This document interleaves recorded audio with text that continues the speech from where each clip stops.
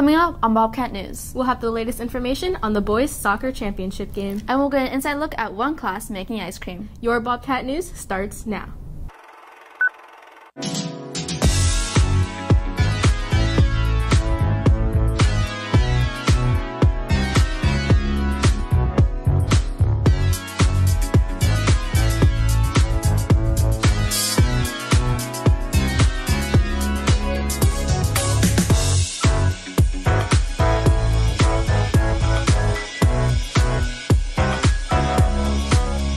Good morning, Bobcats. Today is Monday, October 14th, 2019. I'm Natalie Misak. And I'm Gianna Kim. Hey, Bobcats, still haven't ordered your yearbook? Well, what are you waiting for? Go to yearbookordercenter.com and enter the school code 17913. It's that easy. Don't miss out the opportunity to get your yearbook.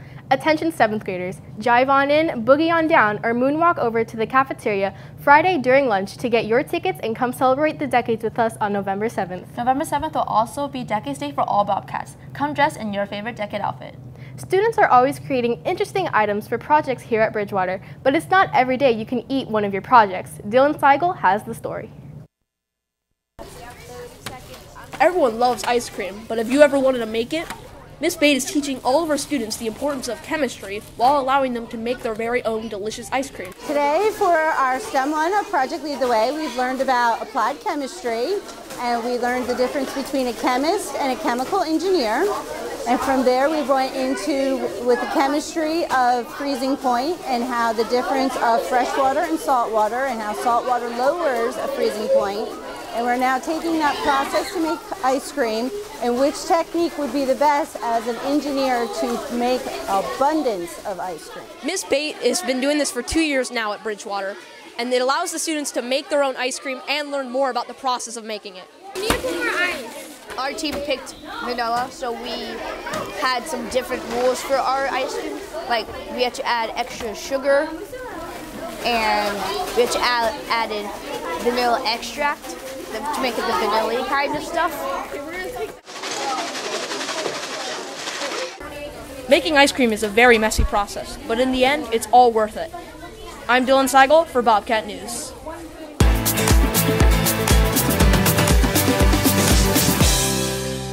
Good morning, Bobcats. It's time for the one and only EllaCast. A great start to the week for us, but a warm one. We will have mostly sunny skies and a high of 88 degrees. Now let's take a look at your 5-day weather forecast. More sun and highs in the upper 80s. There will be a chance for rain midweek. Now it's time for sports with Isabel.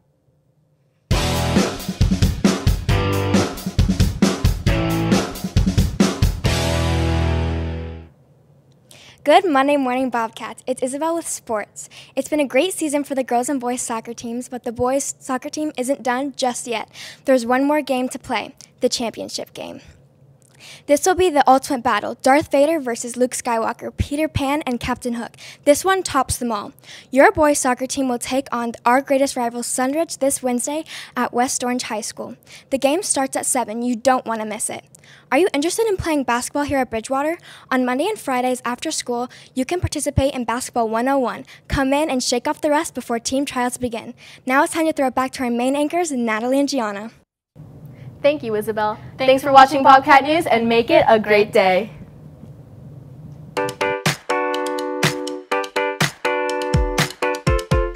Follow Bobcat News on Twitter, Instagram, and YouTube to find out everything that happens off the air with Bobcat News. Bobcat News is a presentation of Bridgewater Productions at Bridgewater Middle School in Winter Garden, Florida.